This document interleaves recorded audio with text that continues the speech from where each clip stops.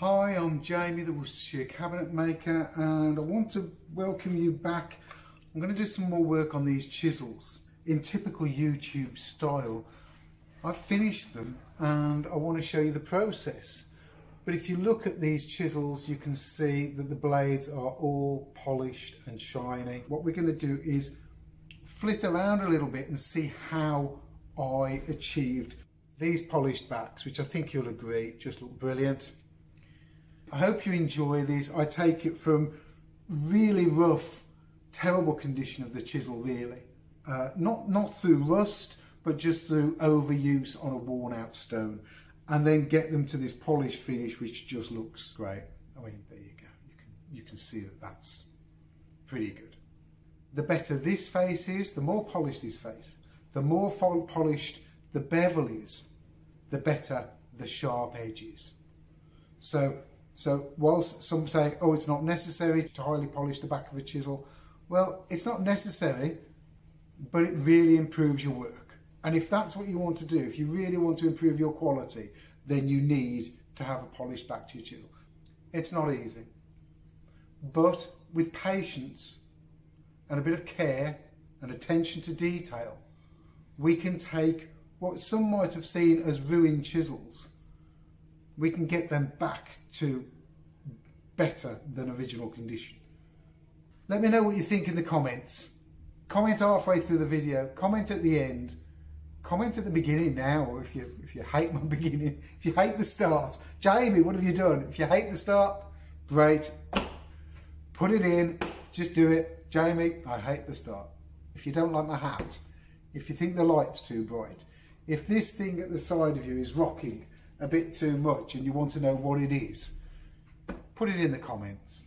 Right, let's get on with these chisels.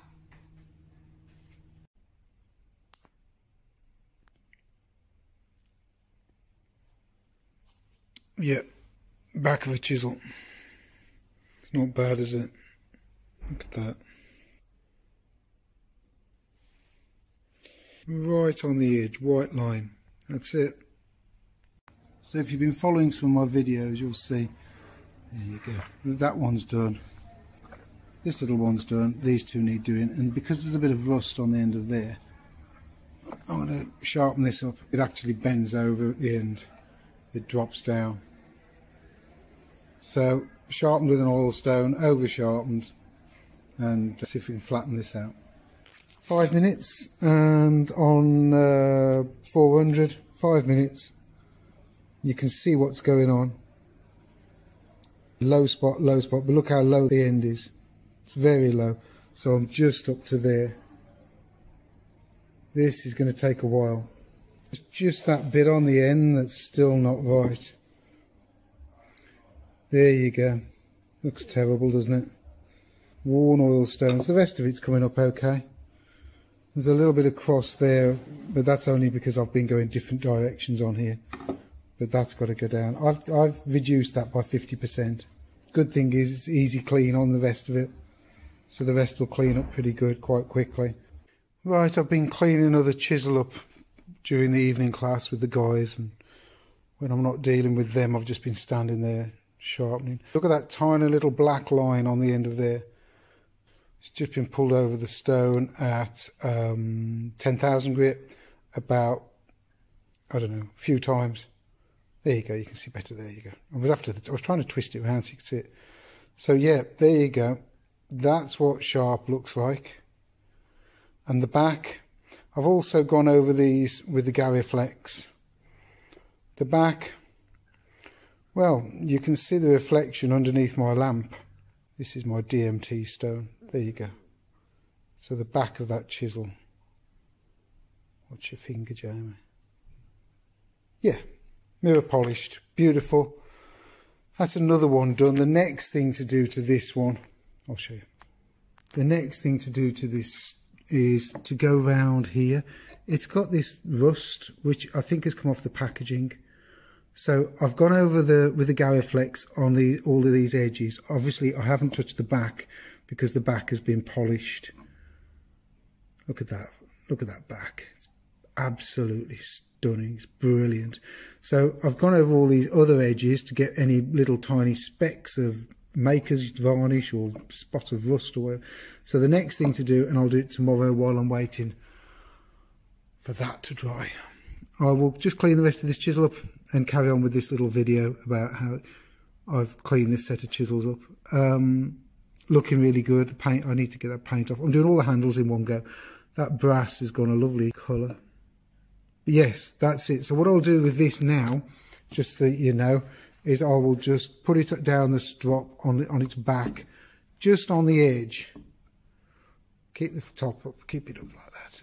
Just like that, so that all of that back gets a little bit polished. But it's also to make sure there's no moisture there. And what I'll do in a sec is I'll just wipe it with this cloth. So I'm still working on these, and look at these. So these are going well.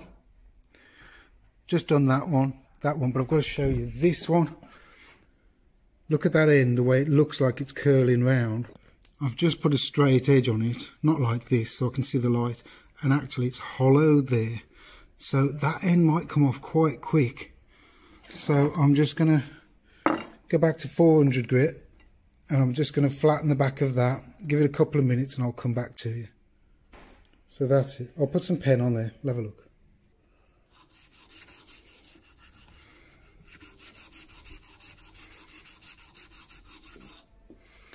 So let's just have a look. So there you go. You can see the high spots coming off there and here. Look, this corner, it's not going to take too long.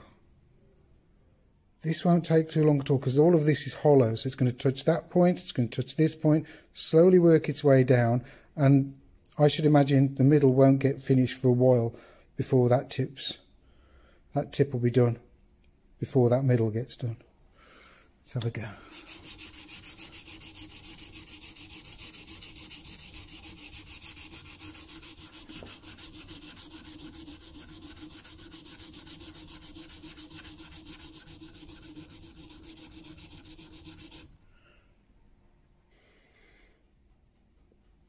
And a minute later, that's where we're at. So look, there's only a bit more of that corner to do. In the middle, I was right. A bit more up this end, not much. So I think the middle will go before that very tip. It's looking good and quick, much quicker than the others. But it is only the 3/8, so it's 10mm wide. So there's not much steel to remove.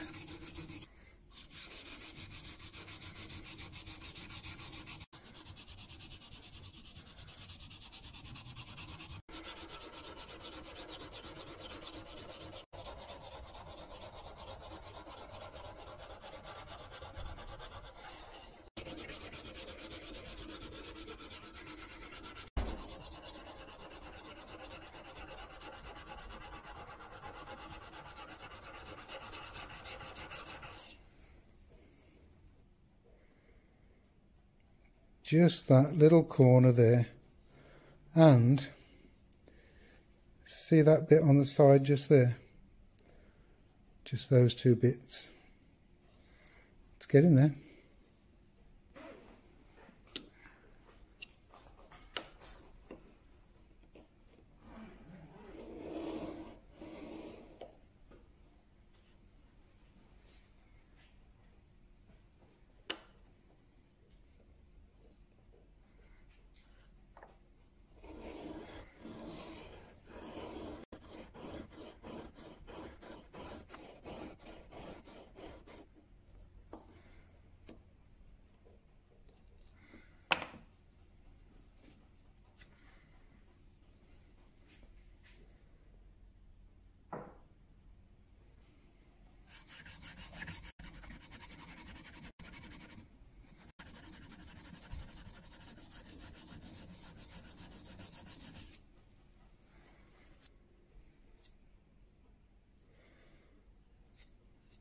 Got a wire edge now, so the wire edge needs to come.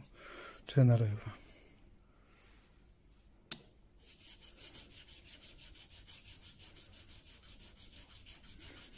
1000 grit now, get rid of some of those scratches in the back, just to minimise the use on the Waterstones. I never said this was a quick job. You can see the reflections on these now, except for that one. Polished up really well, they're good. These are really rare, and to get these in really good condition, I'm going to get on with that one. It's been 300 and it's been 1000 on a diamond, and now I'm going to put it over there and it's going to have 1200 Waterstone and start the Waterstone process.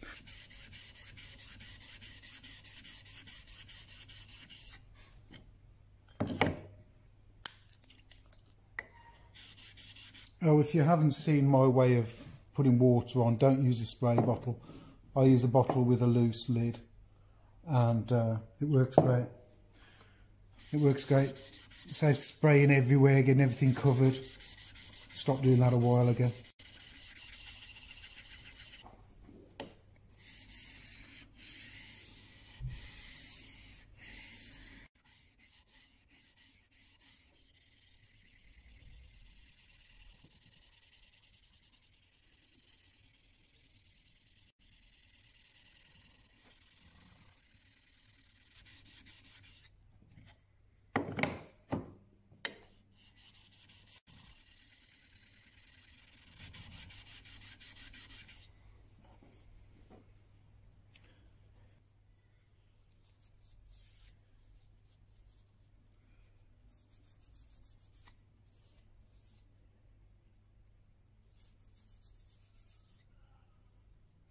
There's a bit of cloudiness going on there, but it's not bad.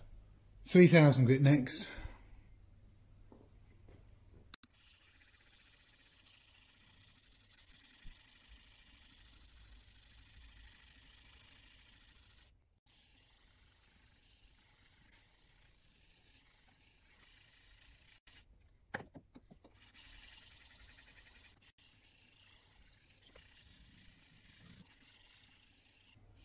$6,000 grit.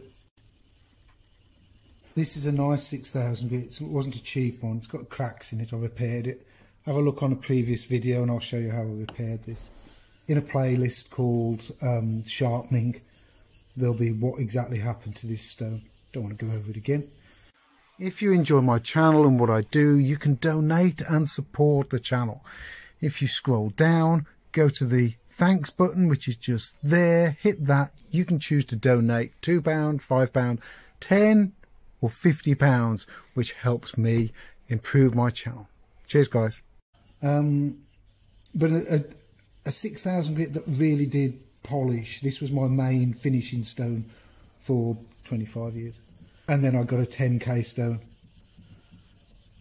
But this does a really good job. And for what I was doing on the boats and work on that mahogany oak, then 6,000 grit was fine. And then I decided to go into a 10,000 grit stone, and it means there's less pressure on this stone now, that's all. Buy these good things when you can afford them and turn them around.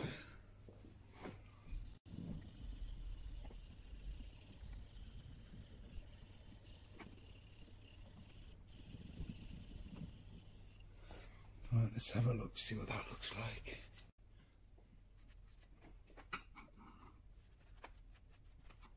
Okay, starting to get some polish on there. 8,000 grit. Looks like there's a crack in it there.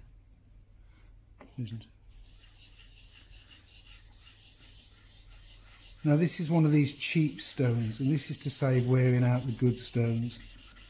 Just takes the pressure off them, but it also proves that these cheap stones can do just as good a job. You can get one of these cheap stones, 3,000, 8,000 grit, and a strop, and you'll be just as good as any Shapton or whatever else. Sun Tiger, King Brand. You will if you look after it and you know what you're doing, you'll be fine. Good to practice on, good to learn the ropes on, and as I've proved, I've had this about 2 years now. Oh, probably 3 years now. Does a good job. Gets dirty, it'll get dirty.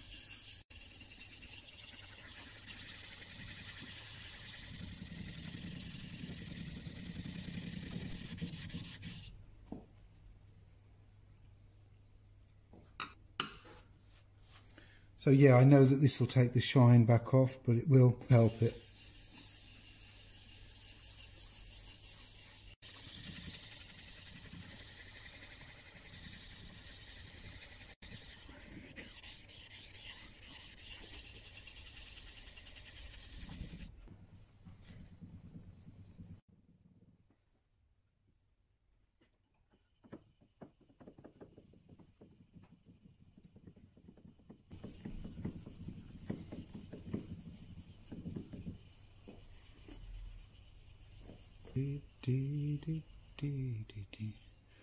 Let's go that way. There you go. That's a good thing to do. If I rotate that, you can just see the mirror finish. Look at that.